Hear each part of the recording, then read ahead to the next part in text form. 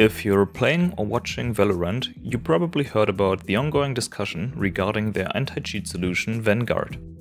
I'm surely not gonna recap every aspect and argument of the discussion, but rather like to show some ways to gain back a little more control over what Vanguard is doing. I firstly noticed the power of Vanguard when suddenly the overclock and custom fan curve of my graphics card have been disabled without my consent.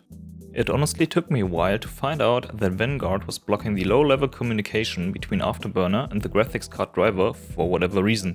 A quick workaround was to disable the low-level I/O driver in Afterburner's menu, though this isn't necessary anymore since Vanguard decided not blocking Afterburner anymore with the recent update. That's definitely a step in the right direction, but many people, including myself, are still not happy about Vanguard starting at boot up.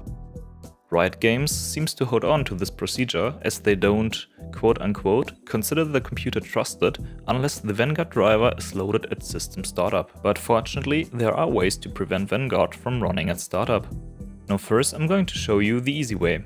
I've written two short registry scripts that will disable and re-enable the auto-start function of Vanguard with a simple double-click, and admittedly some necessary confirmation dialogues.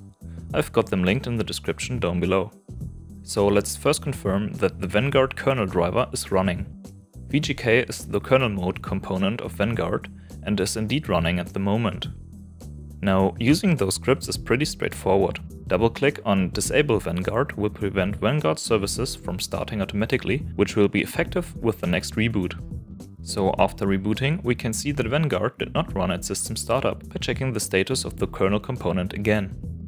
Unfortunately, Vanguard demands to be running since startup to play Valorant. So manually launching Vanguard after logging into Windows won't be enough. And this is what the Enable Vanguard script is for. It will do the exact opposite of the first script and revert all the changes the first script made. After rebooting, Vanguard will be running as startup again and you can play Valorant. So by using those scripts, Vanguard will be disabled or re-enabled after restarting your machine, depending on which script you clicked last. Now I should probably tell you the usual warnings. Running scripts can potentially damage your Windows installation, so run them at your own risk. Therefore, it's a good idea to create a restore point before doing anything. Simply type restore point into the search box, select create a restore point and click create. If you rather like to make essentially the same changes the scripts do manually, just follow along. To do this, we'll need a program called Autoruns, which is a great tool by Microsoft that lets you see what programs will be auto-starting and also prevent them doing so. Think of it as a much more powerful version of that little startup dialog, which you can find in your task manager. I'll leave a link to Autoruns in the video description. Having downloaded Autoruns, the program can be started without installation. Just make sure to right-click and run as administrator. Now search for Riot Games and those three entries will show up. Remove all three tick marks to prevent Vanguard from starting at boot. Those changes will be effective after a restart. To revert this, simply set the tick marks again and reboot your computer. Now with a recent update, Riot Games also started allowing to uninstall Vanguard separately. To play Valorant, the anti-cheat solution has of course to be installed again. I personally don't think this is as convenient as the other solutions, but it's also viable. To make uninstalling Vanguard a bit more convenient, Reddit user Rift5844 came up with a little PowerShell script. Running the script starts Valorant, and as soon as you close the game, the uninstallation process for Vanguard will start automatically. You can download the script in the description below, and I've also included a link to the Reddit thread. Credits to Rift for coming up with this solution. Now after downloading the script, double-click to open it in Notepad. Paste the location of your Riot Games folder here, which is G Riot Games for me. Save the file. Execute the script by right-click and run with PowerShell.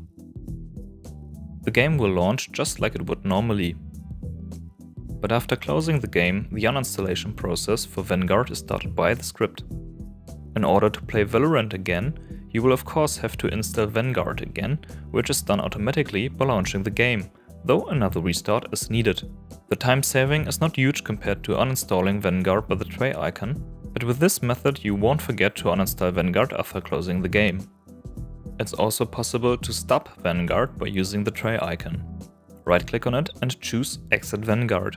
This will determine Vanguard till the next reboot, but by doing this, Vanguard will be running again as if nothing has happened at all at the next system startup. And as a quick little side note, you can always check the current state of Vanguard by using the command line argument sc query vgk, just as I did a few times during this video. Just click the Windows key plus R, type in cmd and hit enter. Type in sc-query and vgk to check the status of Vanguard's kernel mode driver.